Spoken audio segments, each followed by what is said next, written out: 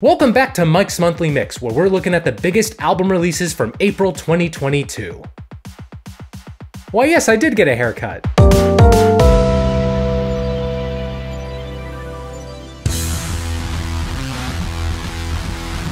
What do you do once you've done it all? Jack White, for instance, he spent the 2000s as half of one of the most well-respected rock bands of his time. He helped give us my generation's defining sports anthem. His place in history is all but secure. But once you've done it all, what do you do? Following the end of the White Stripes, he struck out on his own. He worked with Beyonce. He made impassioned pleas to build vinyl manufacturing plants. And while he stayed in rock music, he started veering into this impressionist blues rock, a different stripe for a different type, you might say. His last album, Boarding House Reach, was famous for not actually having any songs. It's true, scientists have been baffled by the lack of anything resembling a song on this album, but I'm gonna be blasphemous right now. In the years since, I've grown to respect Boarding House Reach, and while it may not have songs, the album as a whole moves in its own unique way. I'm happy to say that his new album, Fear of the Dawn, has songs. It's also not as weird as BHR. I don't think he'll eclipse that album in weirdness for a long while. If that album turned you off, this new one might be more up your alley, though don't get me wrong, this thing is still very weird. Jack has honed in a bit closer on this jazz, blues, noise rock genre mishmash that he first spawned on BHR, and the results are usually good. However, to use a sports metaphor, when Jack steps up to bat, sometimes he gets a home run, and sometimes he opens a pit to the hell dimension. His collab with Q-Tip, for example, man, I really wanted to like this. Both of these musicians are talented, and their coming together could have yielded some really cool and weird stuff, but I'm bummed that the final result feels so disjointed. Much like Boarding House Reach though, Fear of the Dawn really finds itself in the middle. The stretch from Eosophobia to Eosophobia Reprise is the highlight. My favorite track from that stretch is What's the Trick? That classic distorted guitar, Jack raging about haters and coffee-colored crystals, that scream he lets out towards the end. Love it. We'll have to see how Fear of the Dawn ages compared to BHR. It's also worth noting, this isn't the only Jack White album coming out this year. He'll be releasing a second, more acoustic album in the summertime. With or without Satan's transducer on his guitar, Jack White continues to carve his own path in music. And while I don't often love the results, I'm glad he's out here doing his thing. Check out What's the Trick. And by the way, that song, along with all the others I bring up, will be in a playlist for you to listen to. Links in the description. Red Hot Chili Peppers have been away since 2016, and with Unlimited Love, they're ready to show us the Frusciantes of their labor. Yes, guitarist John Frusciante returns to the band after his departure following Stadium Arcadium back in 2006. It's nice to see him back, and the whole band plays as if he had never left. If you're a fan, this is a nice reunion akin to a 73-minute long hug from a dear relative. For everyone else, it's a perfectly fine Chili Peppers album. That relative is a stranger, and I would personally not want to be hugged by a stranger for 73 minutes. Check out Aquatic Mouth Love. Is that sexual? Who am I kidding? It's Chili Peppers, of course it's sexual. Toronto punk band Pup are unraveling, and they've made a whole album to commemorate it. These guys have always been great at supplying raucous punk rock for making you feel good about feeling bad. But it's also nice to see them weave in new touches like synth beats and piano ballads. Give Waiting a listen. Let's Eat Grandma is a resume writing platform that can... Wait, no. Let's Eat Grandma is a synth-pop duo from the UK, and they released their third album, Two Ribbons. The record before this was sonically and structurally experimental, and I ended up respecting it more than I liked it. Without a doubt, this new one hits so much quicker, and it may end up being one of the better synth-pop albums of this still young year. Check out Sunday. Pop star Camila Cabello dropped her latest album, Familia. This is the most she's moved away from her girl group roots, as it's largely focused on Latin pop. And I'll say it now, strike me down if you must. I think Camila succeeded with this departure. Sure, there are moments where it reaches a bit too far in my opinion. That one bit in Psycho Freak where she alludes to Fifth Harmony, I just don't care enough about the Fifth Harmony canon for that line to work. But still, this is far and away her best solo work yet, with some excellent storytelling to boot on a track like Lola. You may not know the name Lucius, but you've definitely heard them before. They've worked with The War on Drugs, The Killers, Harry Styles. Yeah, that's right, they sang the hook on his song Treat People with Kindness. Now they have this new record out called Second Nature. It's produced by Brandi Carlile and Dave Cobb, and it marries their prior folk sensibilities with a shift to dance floor ditties. It's a good and well-made time, though I sometimes felt like the pacing was stop and go, if their next record leans more consistently into the danceable tracks, then it's game over for all of us. Check out lead single Next to Normal. Alt country singer Orville Peck returns with his second album, Bronco. Now, I didn't get to cover his first album. Side note, I'm trying to get my own language off the ground. Let me know what you think of this translation. But I like this new album a good deal more than his last. Is that because of the maturation in his musical arrangements, his clear growth as a vocalist, or that Lil Yeehaw derelict deep within my heart calling for that yonder pasture? Nah, I think it's the first two. Give All I Can Say a listen. The internet is a terrible place that you shouldn't be on, but it's also a nice funk band, and that band's lead singer, Sid, dropped a new solo album called Broken Hearts Club. Oh, I haven't seen you at the meetings! What sets this apart from the internet's work is the clear lean into 80s synths and production. It's an easygoing way to spend 39 minutes, and if you're a fan of intimate R&B, then consider yourself a new member of this club. Give heartfelt freestyle a try. British rock duo Wet Leg released their debut self-titled album. So this is the hot new band that's been buttering everybody's muffin. Well, sorry ladies, my muffin's been buttered since 2003, and I thought your debut was fine. This kind of alt-rock isn't new, but they've got a pretty great sense of humor throughout. Also, I don't know if it was intentional, but the way the guitar on I Don't Wanna Go Out sounds like the hook from Bowie's The Man Who Sold the World. Nice touch. Check that track out. Vince Staples dropped his latest album, Ramona Park Broke My Heart. I'll give him this. He always surprises. This new record is his take on classic West Coast hip-hop production. You can close your eyes and feel the California sun on your face, even as Vince reckons with violence and his upbringing. This is the most I've enjoyed a Vince Staples project since Big Fish Theory. Check out East Point Prayer. You may know Daniel Rossen as a member of acclaimed indie rock band Grizzly Bear, and he's only just now released his debut solo album, You Belong There. Grizzly Bear had been building a solid knack for orchestration on their more recent albums, but in that way, those records pale in comparison to You Belong There. It's lush, ornate, and often spellbinding, like a gorgeous painting in a museum. That said, there were times where I felt like I was looking at the beautiful music and not actively immersed in it. If anything, it's a good reminder that Yet Again by Grizzly Bear is a song that you haven't listened to in a while and should listen to again. Check out Yet Again, Shadow in the Frame. Americana stalwart Kurt Vile released his latest record, Watch My Moves. His music is perfect for long drives across large expanses and feeling the sun on your exposed retinas. While that is a compliment for this album, I really do think it's best when in the background of another activity. It's over 70 minutes long, and I don't think it justifies the length. But you know what was cool? The callback on Jesus on a Wire to 2011's Jesus Fever. Jesus Fever is another song that you should probably go listen to again soon. Check out Like Exploding Stones. Similar to that question I asked about Jack White, what do you do once you've gone as far as you can go? Father John Misty has become known as one of music's most outlandish personalities, taking his dry wit and pedantic pen to subjects ranging from love to society itself. But once you've taken on all of society, where do you go? The last time I fathered a John Misty, it was with his 2018 album, God's Favorite Customer. When I put it on my top 10 list that year, I said it was egoless. And at the time, sure, yeah, I get why I said that, but I made a grave error when I said that.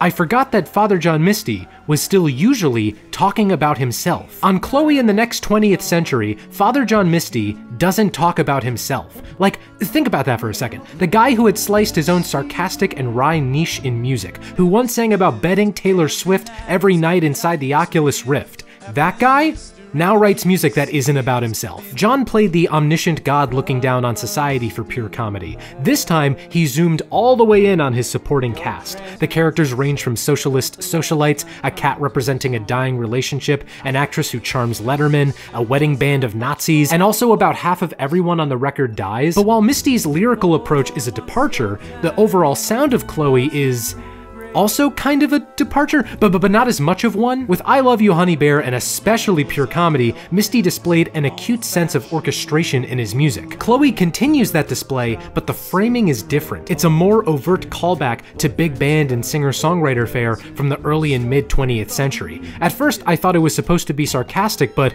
nope, it's played pretty straight. The closest we get to God's Favorite Customer is the closer, which busts out a damn guitar solo absolutely out of goddamn nowhere. If Pure Comedy sounded like you were watching John play Carnegie Hall, Chloe sounds like you accidentally stumbled upon him at a secluded jazz club. To put it another way, Chloe in the Next 20th Century isn't Father John Misty's sound exploding into new directions.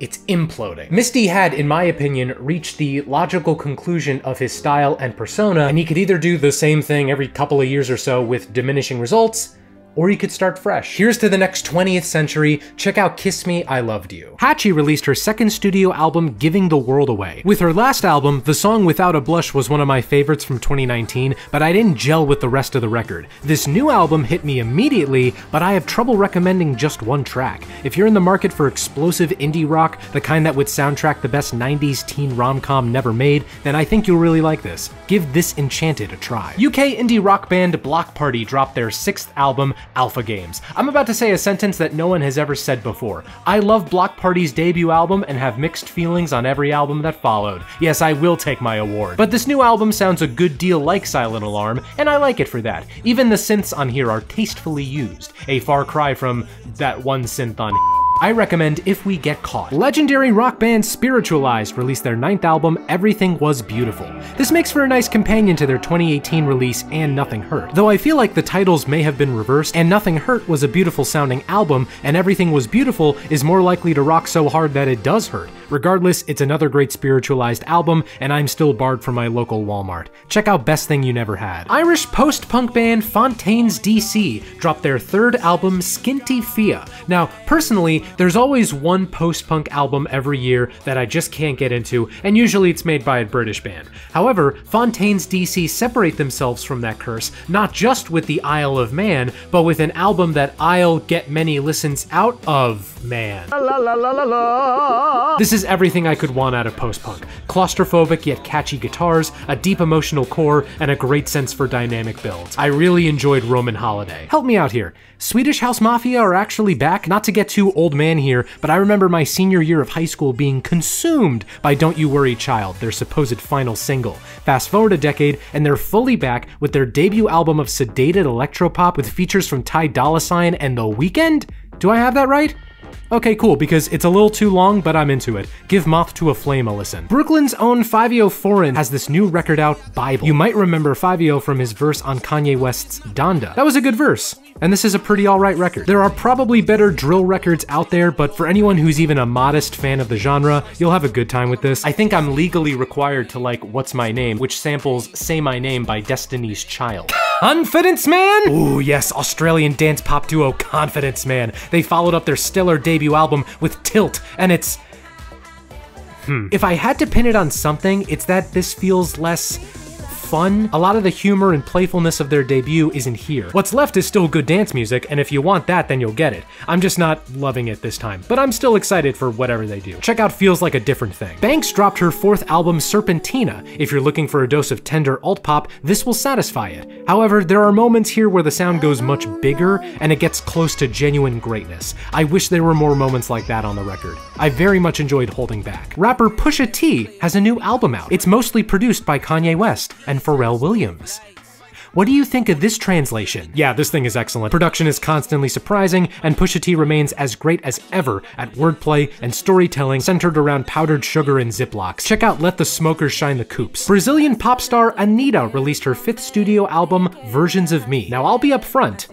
I thought this was a good time. I enjoyed Anitta as a vocalist, and the production kept my attention as it shifted between today's American pop sound and Brazilian pop. That said, I've seen many in the discourse void who are more familiar with Brazilian music saying that this is a very watered-down representation. If Anitta's goal was to pander to a stupid American like me, then she found her target audience. You may not like it, but this is what culture looks like. But if you're more familiar with this genre, you may be less impressed. It's telling that my favorite song, the title track, is pretty much devoid of Brazilian influence. Ooh, this new Red Veil! He's a young rapper and producer, became known in 2020, and he's back with a new album, Learn to Swim. The star here is the production. If the light soul touches from recent Tyler and Earl records perked your ear up, that ear is gonna shoot to the moon with this album. Check out the closer working on it. The Linda Lindas dropped their debut album, Growing Up. If that name sounds familiar, it's because they were the band that went viral in early 2020, performing in a library. Usually that's not the recipe for a quality album, but my inability to read strikes me again. This is a delightful pop-punk album, recommended for fans of Best Coast, The Beths, or early Weezer. Check out the song that started it all, Racist, Sexist, Boy. And to close out the roundup, Future's back from his 2-year break with his new album, I Never Liked You.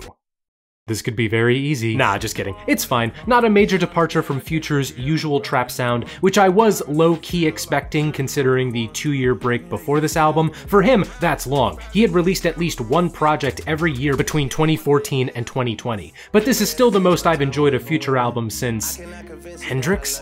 Give Holy Ghost a listen. Well, look who came crawling back after 1 month. It was only recently that I finally dived into the immense catalog of Australian rockers King Gizzard and the Lizard Wizard. Their first record dropped in 2012, and they've since made 20 albums that span across the wide gamut of psych rock. Now you might ask, why do a deep dive of the Discog Persuasion if they're just gonna make it outdated in a year? I don't know, blame democracy! And they have made it a wee bit outdated. They were gonna release a new album in December 2021 with a festival, but both of those were delayed because of COVID, except now that record is a vinyl-only release, and I don't listen to anything that doesn't spin at 500 RPM at the center. But after that, they announced another album, their 20th! Omnium, Gatherum. The first tease of this record was the 18-minute opening track, The Dripping Tap. The song harkens back to the band's early epic openers, like Head on Pill and the Mind Fuzz Suite. It is spectacular. There's also an entire album after it, or actually, I should correct myself, there's 2 albums after it. Coming in at 80 minutes long, this is KG's longest album by far, and in interviews, guitarist Stu McKenzie framed it as their White Album. Does Omnium Gatherum earn its length?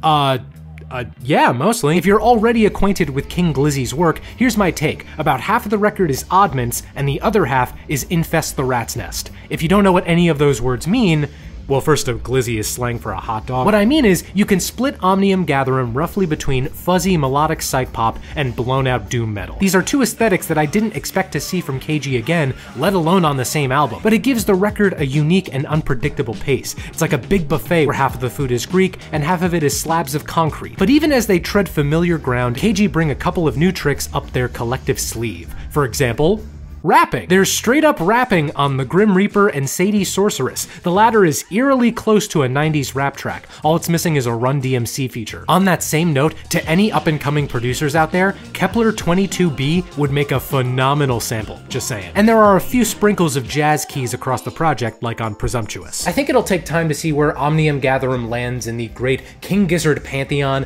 but it's clear they have not lost their ability to subvert and surprise. Check out The Dripping Tap. So if I had to recommend 3 albums from this month that I think you should listen to, I would say Father John Misty's Chloe in the Next 20th Century, Pusha T's It's Almost Dry, and Orville Peck's Bronco.